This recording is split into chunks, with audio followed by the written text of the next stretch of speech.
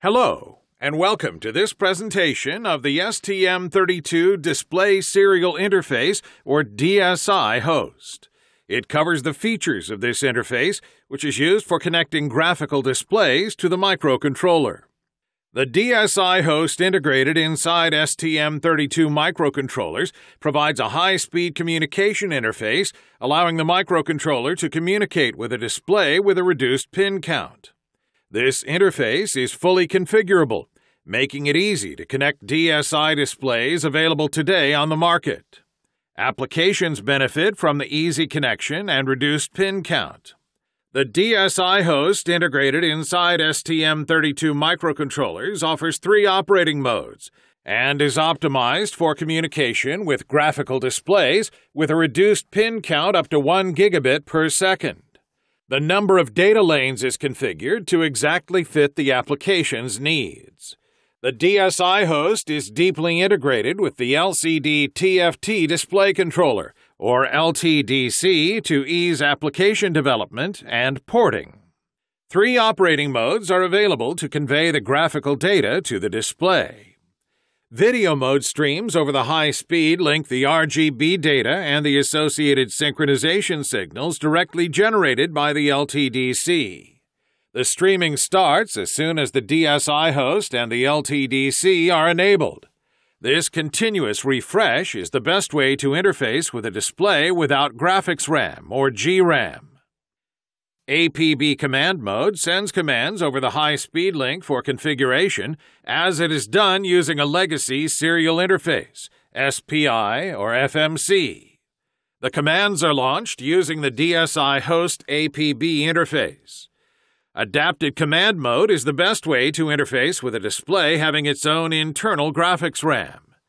The DSI host captures only one full frame coming from the LTDC and transforms it into a series of write commands to update the display graphics RAM. This one-shot refresh automatically sets a control bit in the DSI host. The DSI host's video mode supports the 3 operating modes defined by the Mobile Industry Processor Interface, or MIPI, DSI specification. Non-burst with sync pulse, where the synchronization signal and the data are sent accurately, enabling the target display to reconstruct the original video timings, including synchronization pulse widths without any buffering. Non-burst with sync event mode is similar to the previous mode, but for displays not requiring synchronization pulse width information. Burst mode is the most energy-efficient mode.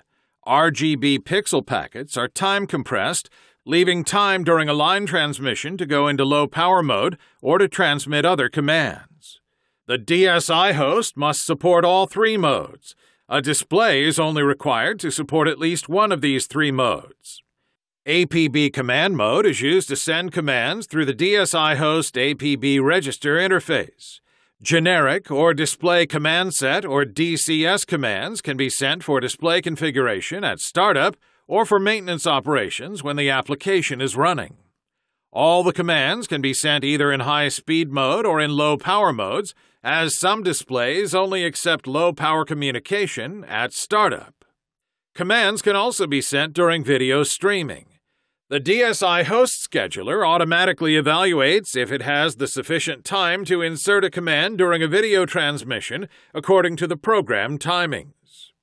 All the commands are fully programmable by software, which means the DSI host supports all the standard DCS commands and all the display-specific custom commands.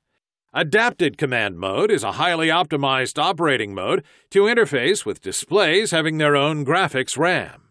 It automatically refreshes the display's graphic RAMs or GRAM with the LTDC without any load on the CPU or DMA controller.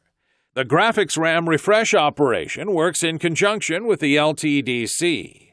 The DSI host controls the LTDC and enables it for 1 frame. The RGB data coming from the LTDC are captured and are sent into a series of DSA long-write command packets to the display. Once the graphics RAM is completely refreshed, the DSI host automatically stops the LTDC and the DSI link goes into low-power stop mode. The user controls the refresh operation of the display by just setting 1 bit when the frame buffer is ready to be sent. The display can be refreshed at the maximum speed of the link, so special attention must be given to the bandwidth requirement on the LTDC side. In other words, memory bandwidth to read the frame buffer. The tearing effect allows a perfect synchronization between the display and the DSI host for refresh operations on displays having their own graphics RAM. The tearing effect can be signaled in 2 ways: over the link without an additional pin, or using an additional pin. When the tearing effect is signaled over the link, the DSI host sends a set tear on command and gives the control of the bus to the display. Once the program scan line is reached by the display, it sends a trigger to the DSI host and gives control of the bus back to the DSI host. An interrupt can be raised to launch the graphics RAM refresh. When the tearing effect is signaled over a pin, the display toggles a dedicated GPIO to trigger the DSI host when the program scan line is reached. Although an additional pin is required, this mechanism avoids having multiple exchanges over the link between the DSI host and the display. An interrupt can be raised on the pin, toggling the launch of the graphics RAM refresh. The choice between video or adapted command mode has a big impact on the solution's architecture and cost. From the MCU standpoint, adapted command mode is preferred for cost-optimized solutions. As video mode does not require graphics RAM on the display side, this solution is often used for large displays, which reduces cost. The constraints in terms of bandwidth and memory usage on the MCU side remains the same as for today's LTDC-based solutions. Most of the time, an external RAM is required for double buffering of the frame buffer. Adapted command mode requires a display with a graphics RAM. The display may have a slightly higher cost, but most of the displays smaller than 480 by 480 pixels embed a graphics RAM. As a consequence, adapted command mode with a small display will not always require an external RAM, as the frame buffer may fit in the internal MCU RAM. This highly reduces the bandwidth issues on the MCU and reduces the overall BOM cost and solution integration, as no external RAM is required. The DSI host supports video mode operation with timing-accurate streaming, burst mode to reduce consumption during blanking periods, and several RGB color encoding formats to optimize bandwidth usage. The DSI host supports commands through its APB interface.